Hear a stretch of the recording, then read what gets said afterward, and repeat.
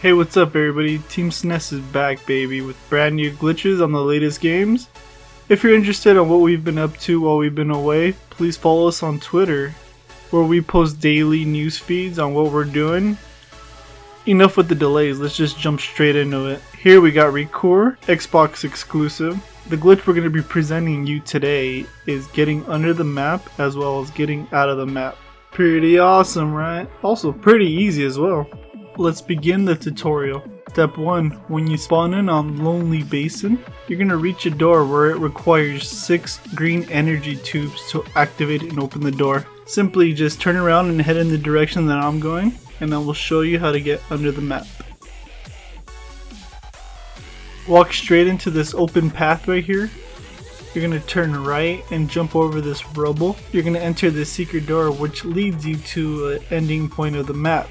You look up, you can see right through the building.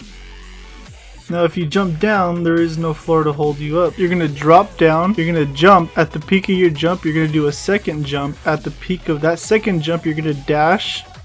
Now you're going to move to the right and land on this rock right here, as you see me doing. Now dash, jump, jump, and land on this rock right here. One last step, do a little double jump around this corner right here, and you are now officially under the map with a great view. Now I'm going to jump straight into the last glitch. Its location is in the exact same direction where we were heading.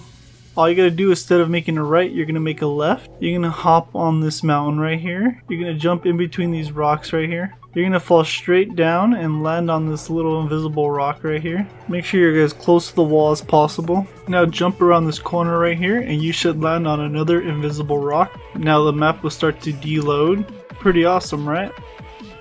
This glitch was found by SNES and xShAdOwYxMiSt here at Team SNES. If you enjoyed the video, please hit that subscribe button, give us a like or a comment, and let us know what you thought about the video. Thanks for watching. Team SNES out!